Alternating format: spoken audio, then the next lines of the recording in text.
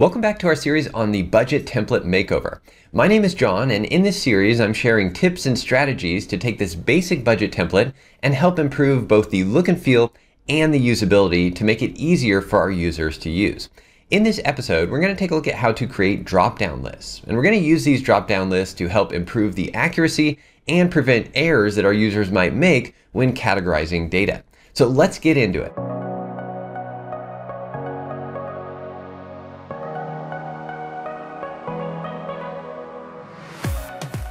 So in that previous video, we looked at how to remove duplicates to create this list of unique categories. And again, it's just a quick recap. These categories are used in this transactions list over here. There's a category column where we're categorizing all of our income and expenses. And these are our actual numbers for our budget. And then those numbers are summed up over here on our budget table in this column right here. So on our transactions list, we want to make it easier for our users to categorize transactions. This is always a painful process with budgeting, and if our users have to type in every single one of these categories for every single line item, that's going to take a long time, and there could also be typos, and we want to make sure all of the categories are spelled exactly the same so we can use that for reporting. So we're going to create a drop-down list, and I should also mention that you'll be able to download this file. There'll be a link in the description below where you can download this file and follow along. So the first thing I'm going to do is just select this first cell here in the category column. We're going to go up to the Data tab and then choose Data Validation. And from here, we're going to choose List. So we'll choose List from this dropdown. Now our source for this is, we'll just click this blue button here and go over to the Category List sheet. And for now, we're just going to select this list of items right here, all of our categories. And we'll go ahead and then click this button again. We'll say OK. That'll take us back over to our transaction sheet. And you can see that we now have a drop-down list right here with all of our categories. And so we can just quickly select one of these. If we wanted to make a change, if this wasn't salary, we could just change it to something else, or we can quickly change it back, and we don't have to worry about typing in that value and or making typos when we do type in the value. Now this drop-down list is kind of the basic drop-down list. It's not very dynamic. And what I mean by that is if I go back over to my category list here and I just add an item to the bottom, let's say we have an item or a new category for kids. And if we go back over to our dropdown, we can see that kids is not automatically included in the dropdown list right here. So there's a few things we could do. One, we could, instead of inserting the kids at the very bottom, we could insert a row here. So we could right click, insert a row, and then add kids above.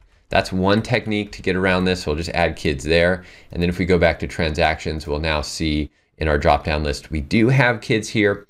Or another technique is to use an Excel table and a named range to make this more dynamic. And so I want to explain that technique as well.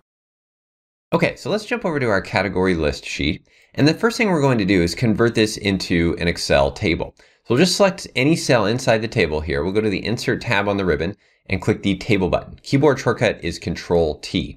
And then this checkbox, My Table Has Headers, should be checked because we do have a header there, which is the word category. We'll hit OK. And now this has become an Excel table. And I like to rename my tables. So here on the Table Design tab, we'll just quickly rename this. I preface mine with the letters TBL, and then we'll give it a name. So TBL category will be the name for this table. So now that we have this table, there's another step we need to do. And this is specific to drop-down lists, but what we need to do is create a named range for our category column. So the first thing I'm going to do is select all of the cells in the category column. Again, keyboard shortcut there is Control-Space to select all the cells there.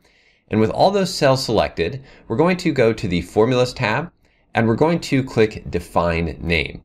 And so this is going to allow us to create a named range. And for the name, I'm going to rename this. I preface all of these with RNG, all of my named ranges. And then we'll call this category. So RNG category, or our named range.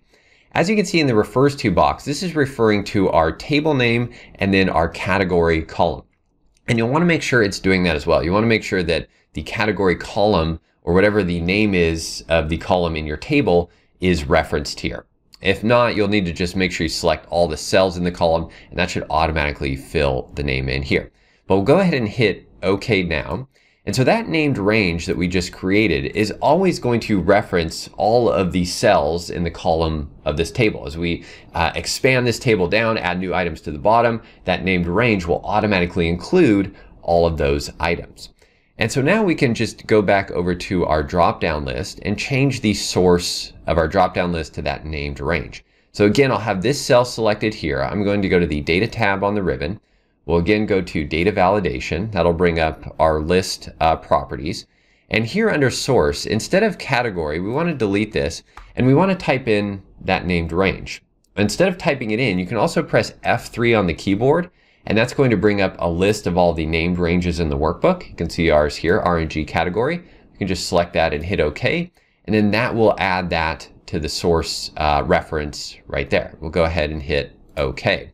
So now our dropdown has the source of the table through that named range. It's kind of a intermediary step through that named range, but essentially we have the source as the table. And what that means is that if we add items to the table, we can just add items to the bottom. We'll do one for education if I can spell. So we'll add an item to the bottom there. We'll go over to our transactions list and check out our dropdown. And you can see that education is now at the bottom. So this makes our drop-down list dynamic, meaning if we add items to it, to the bottom of the table, they'll automatically be included in our drop-down list over here, which is really nice. Now, the last thing we need to do is apply this drop-down list to all the cells in the column. And the way you can do that is first just select the cell that has the drop-down list applied to it already. And then you can select all the other cells in the table. You can also use Control Space here as a keyboard shortcut.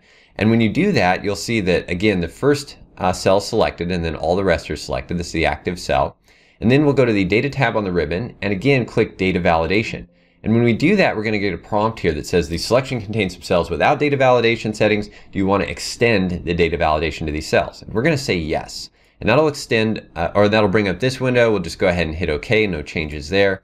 And then all of these cells in the column now have the drop-down list, which is really nice. And since this table or this data is in an Excel table, as we go down to the bottom here, and let's say maybe we add another new item to the bottom here, I'll just add a new date, and that's going to automatically extend my table and add a new row. Our drop-down list will also automatically be included in any new cells in the table. As you can see here, we have the drop-down list, so we can quickly select one of the categories in all new cells in the table. And that's just a feature of Excel tables. Now, if you're not using Excel tables yet, I highly recommend learning more about Excel tables. And I have a separate video that explains Excel tables in more detail, Excel tables for beginners. I'll put a link in the description below where you can check that out. And again, the major advantage of our drop-down list here is we're controlling the user inputs. So for example, if I go to this cell right here and maybe I just decide to type in grocery and I spell it wrong, it's supposed to be groceries and not grocery, and I hit enter here, you can see that Excel is giving me this warning saying the value doesn't match the data validation restrictions defined for this cell. So you can either retry and type in the right formula, the right value, or you can cancel here and then it's just going to revert back to the previous value. Now you can change those settings in the data validation window, but for now we're just going to leave it like this to prevent errors and only allow the user to either type in or select items from the drop-down list. And one other quick tip I wanted to mention was sorting the list in alphabetical order.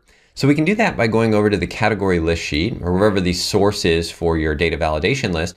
And right here in the table, we're going to hit the filter drop-down menu and then choose sort A to Z. That's going to sort our list in alphabetical order. And this sorting also applies to the drop-down list. So if we go back over to our drop-down list here, we can see that these items are now in alphabetical order. And this will just make it easier for our users to be able to select items from the list. So I hope these tips have helped you. Of course, if you have any questions or suggestions, feel free to leave a comment below. Thanks again for watching. Have a great day, and I'll see you in the next video.